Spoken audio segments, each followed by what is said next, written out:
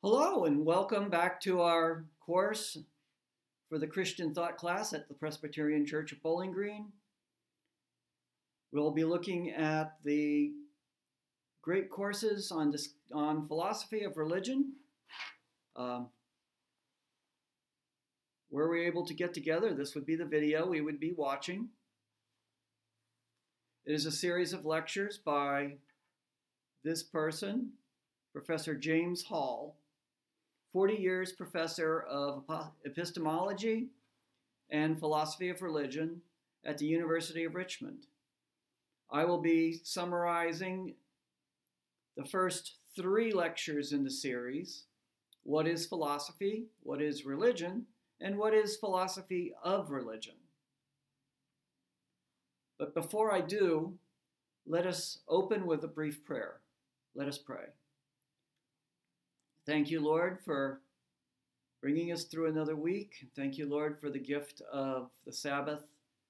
Thank you, Lord, for time to be together and for fellowship, to have people we can talk to,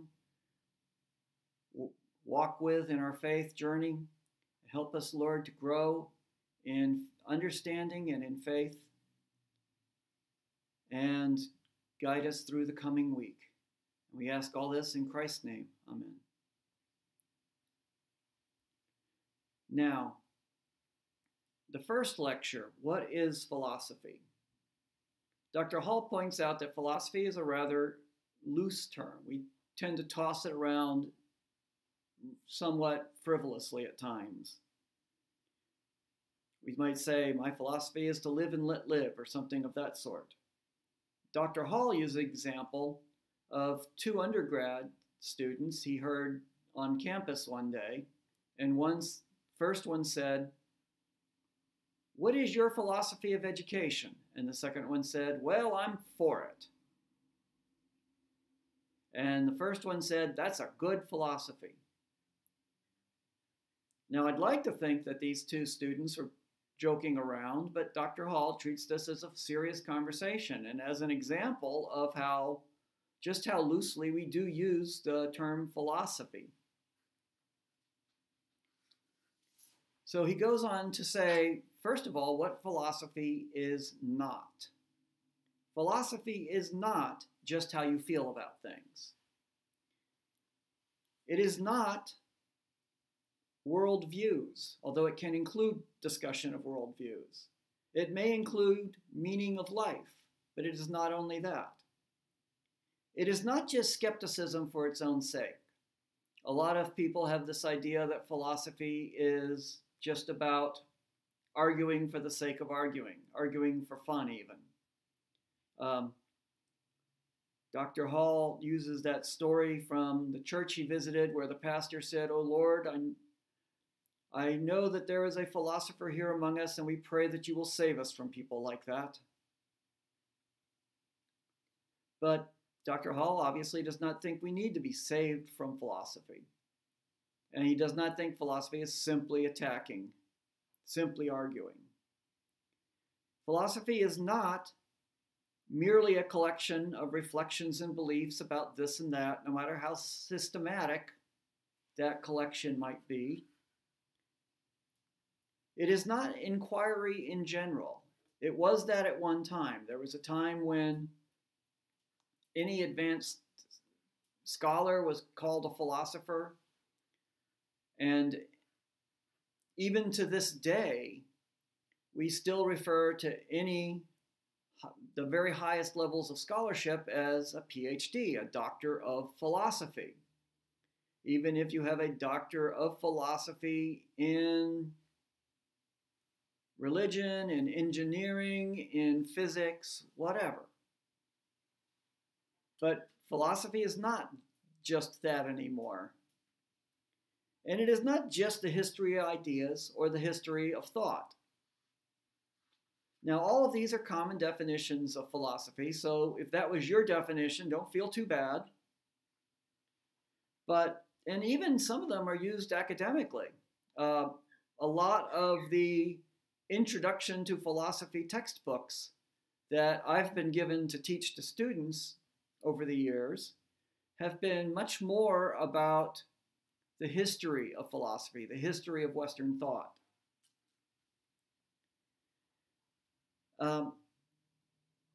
It's a little bit, I think, like teaching art by looking at the history of art through the centuries, from the Greeks up through the 20th century and Andy Warhol and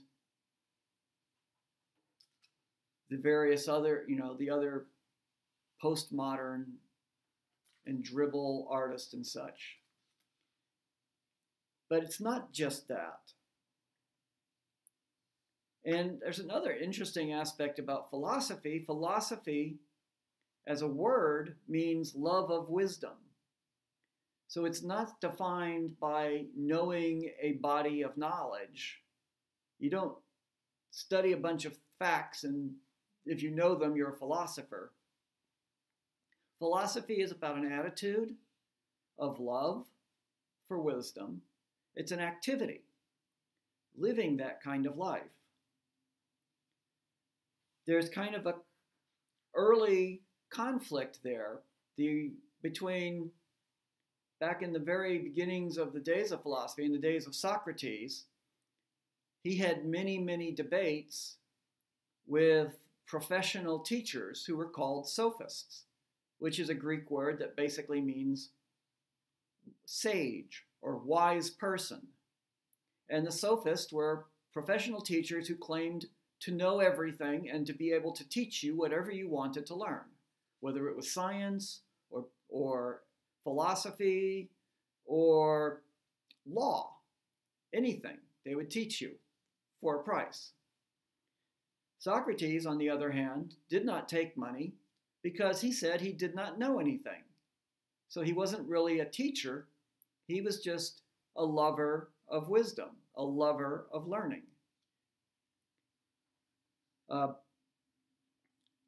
And he furthermore went on to say that the wisest person is the one who claims, like he claims, not to know anything at all, but keeps seeking truth and keeps seeking to understand whatever can be understood. So there's that tension in philosophy. Philosophers believe that most philosophers at least, believe there's something to learn. They wouldn't be philosophers otherwise. They would go work in they'd go work in a retail store selling shirts. Why spend your time doing philosophy if you don't think you're actually accomplishing anything? So they believe there's something to understand, there's something to learn. But at the same time, it's not just learning those facts and learning those answers. So that kind of gets back to Wayne's observation: is philosophy an art or is philosophy a science? And I suppose the answer is yes. Now, Dr. Hall begins his series by looking at the sorts of questions people ask and said which ones philosophers ask. He lists 4 types of questions. Questions of fact, how the world is. Is it raining outside? Well, you go look. Is it likely to rain next week? Well, you ask a scientist, a meteorologist, somebody who studies and knows things. Questions of value. What is good? What should we do? That seems to be getting a little bit closer to philosophy, but it's not there yet. What should we do? Why? And then you've got more questions. But philosophy is not just questions of value. It's not getting a little bit closer. It's not just questions of explanations or connections and relationships, linking our descriptions and our values. It's not just exploring, okay, why is it raining outside? How do you define rain? Is that a mist or is that a rain? And so forth. It's not just looking at those connections. It's not just looking at those ideas, but that's starting to get there. There's these other kinds of questions which he calls meta questions, questions about questions. Looking at our assumptions, looking at our ways of thinking, looking at the concepts that we use when we ask questions about fact or value or explanation. And that's what he says philosophy is, these meta questions, these questions that underlie our other questions. If we say, what is good? Okay, well, what is good? What does it mean to say something is good? That's the kind of thing philosophers wonder about. How do you define good? Now, philosophy asks these questions in two sorts of modes. The first is analytic. We break down the bits. We look very closely at how these concepts are used. What's the logic behind them and within them? What's the connections? And then once we've done all of this analysis, there's the synthetic part. You take all these little bits and you put them back together and look at how the parts relate to each other. And now you've got a coherent whole, but it's one that's been explored and analyzed, and we can see the different parts and how they relate to each other and how they connect to each other. So that's what philosophy is supposed to be doing, looking at something, looking at human thinking, looking perhaps at some particular topic, looking at how we analyze that, what are the ideas behind the concept that we use, what do those concepts mean, and then when we kind of broken down all those little bits and looked at all the separate concepts, looking at the connections between them and how they relate to each other. So that may seem a little vague at this point. It'll get a little bit clearer once we start actually doing more philosophy and you can see it in action. But if you think philosophy is vague, wait till we get to religion. Religion is perhaps even harder to define because religion is something that people take so personally. People tend to define their own faith as religion, and anything that deviates from their own religion, they call it a cult. Or if it's harmless and feckless enough, it's a philosophy.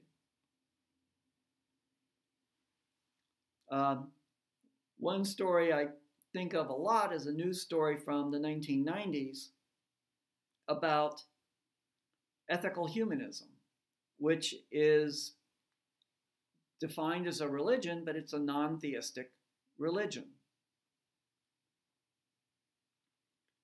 And they applied for tax-exempt status in the state of Texas, and they were turned down, even though, as far as the Supreme Court of our nation is concerned, ethical humanism is considered a religion. In the state of Texas, they declared that to be a religion, you have to believe in God. They just looked at the dictionary. That was the dictionary definition. That's what they went with, which rules out many forms of Buddhism. So presumably the Dalai Lama is not a religious leader in Texas and would not qualify for tax-exempt status if he were to try to practice his religion there.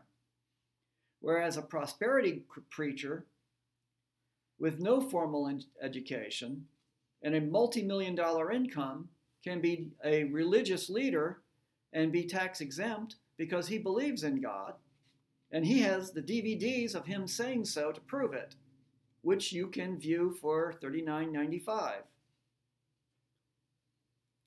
At that time, the state comptroller of Texas even went so far as to defend this claim by saying that allowing a non-theistic religion to claim tax-exempt status would be, quote, an insult to our Judeo-Christian heritage. Religion is just a very fuzzy concept, in fact. It's not so simple as just looking at what you see in a dictionary. Dr. Hall says there may be as many definitions of religion as there are cultures. Depending on your definition, you may decide communism is a religion, despite the fact that the people who practice it claim to be atheists. You may decide Buddhism and ethical humanism are not religions, despite the claims of their adherents that these are religions, and even court rulings that cite one or both as being religions. Asian cultures typically don't distinguish between religion and philosophy the way Western cultures do. You find Taoism is a religion. Taoism is also a philosophy. And also, they very often don't distinguish that strongly between religion versus social rituals. Chinese religion traditionally would have rituals to honor the spirit in the well that gives you water, and rituals to honor the headman of the village who ordered the well dug in the first place. So all of these rituals and all of these practices, they had words for those. It's said that the Chinese language didn't even have a separate word for religion until Western missionaries came over and started talking about religion and wanting to know what their religion was. I don't speak Chinese, so I'll have to take their word for that. And then there are other groups, such as Santeria or Wicca, that are treated by religion as religions by their adherents, and their adherents find them spiritually meaningful. But as far as many others are concerned, these are just magic systems. And magic is not religion, except apparently when it is. So Harry Potter series are banned from many school libraries because local parents complained that they were attacking religion and offering a false religion that challenged the one true faith. So how are we going to define religion? Dr. Hall discusses two different approaches for this: the essential versus the family resemblance. The essential approach is to try to define religion by some core meaning or essence. What is a thing? It is what it is. Religion is something that has these characteristics, the necessary and sufficient conditions to call anything a religion. He says this is kind of in philosophy, the Platonic approach. Plato would say that every definable thing has its own essence, and to know a thing is to know what that essence is, what's the idea behind this particular thing. There's some sort of ideal or normative standard that defines. So for religion to be a religion, it would have to correspond to this ideal type. Now there's a problem with this. There are several problems with this approach. One is that you can't let it be too narrow, or you'll knock out things that our common sense just tells us are religion, such as, again, Tibetan Buddhism. Any of us who have seen Tibetan Buddhists, seen monks practicing their rituals, listened to the Dalai Lama teaching, any of those would say that's a religion. Except perhaps if that means you have to worship a god, because Buddhism does not worship gods. It's about humans pursuing their own salvation according to spiritual principles. Now, if your definition is too broad, so that you make sure you don't leave anybody out, then it's useless as a definition. And often the core meaning may reflect more about the speaker than it does about the religion itself. I attended a lecture once by Dr. Richard Rorty, a philosopher at the University of Virginia, who defined religion as the desire to see your enemies burn in hell while you rejoice in heaven. The Marxist calls religion the opiate of the masses. But some other definitions of religion that I've seen used in religion textbooks and such would make Marxism itself to be a religion. Not all religions believe in hell. Not all religions make eternal judgment an important part of their faith. Particularly if you look through history at ancient religions, Baal worship and much other Near and Middle Eastern religion was about placating the gods so that they would bless you in this life. Many shamanistic faiths are very similar in that regard. They don't talk as much about final judgment as they do about the here and now and placating spiritual forces so that they will bless you now. For that matter, if you look at the New Testament, the Sadducees don't seem to believe in an afterlife. The book of Acts says that the Sadducees don't believe in spirits or angels or any of those things. They believe, the Sadducees, from what we can tell from history, believed in following the Torah so that God would bless the nation of Israel in this world. So there wasn't so much of a heaven and hell kind of dichotomy going there as there was for, say, the Christians or the Pharisees. So this idea of trying to find an essence that defines all religion is really very, very fraught, which is why many scholars prefer this method of family resemblance. Define religion in terms of how the word is used by religious people. There'll be certain common traits, but just like in a real family, not everyone looks like everyone else. In my own family, a lot of the males have this thing going, but not necessarily everyone.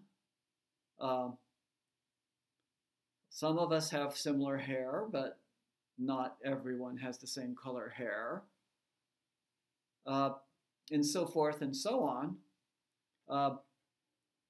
This roots deeply in the 20th century philosopher Ludwig Wittgenstein and his theory of language, which he called the game theory, or it's called the game theory.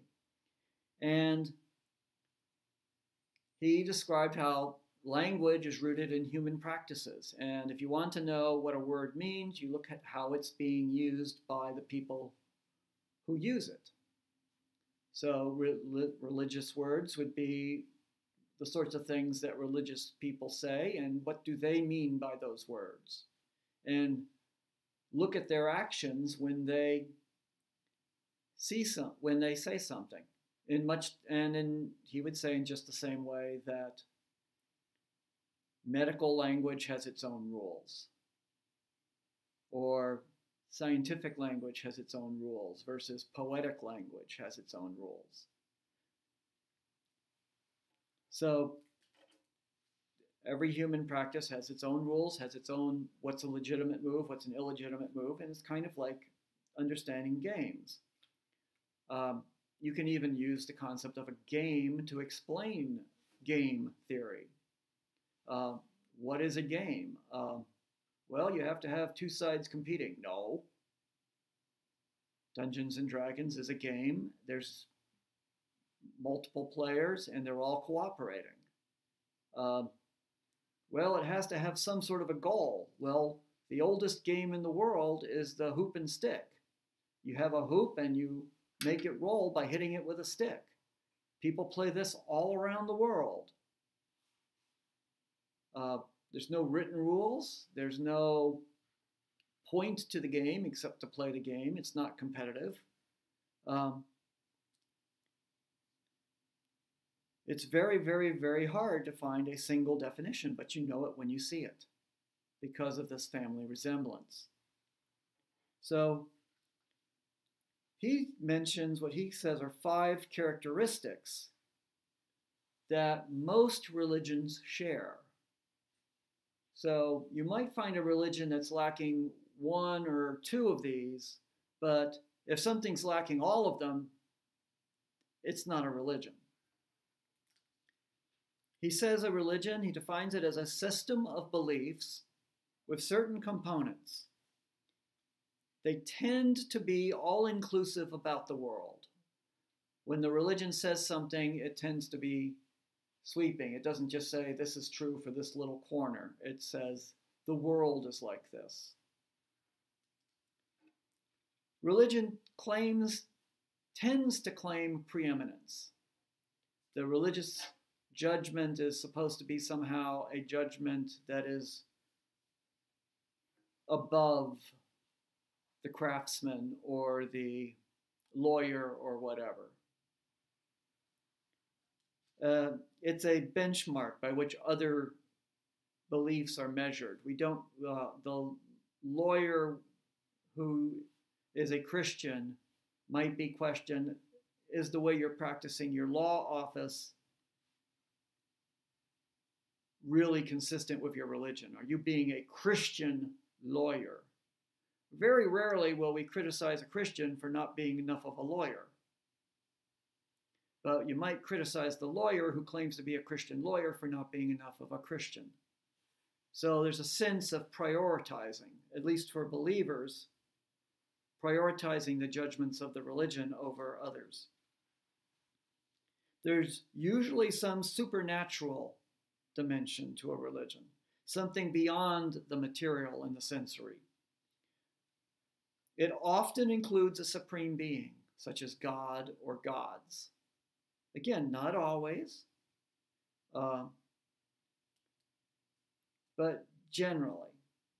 There's usually some sort of a afterlife, and there's usually, along with that afterlife, some sort of a judgment, an idea that the quality of your afterlife is going to be dictated or heavily influenced by how you lived this life. Now, again, not every religion has all of these, and some of them might have an idea of judgment without an idea of afterlife, or vice versa. Now, mostly, and this is probably because he's coming at this from a philosophical perspective, mostly he's focusing on concepts or notions, not on religious practices and rituals and community. But he does discuss this as well as an important part of religion. So some would define religion almost exclusively as a communal practice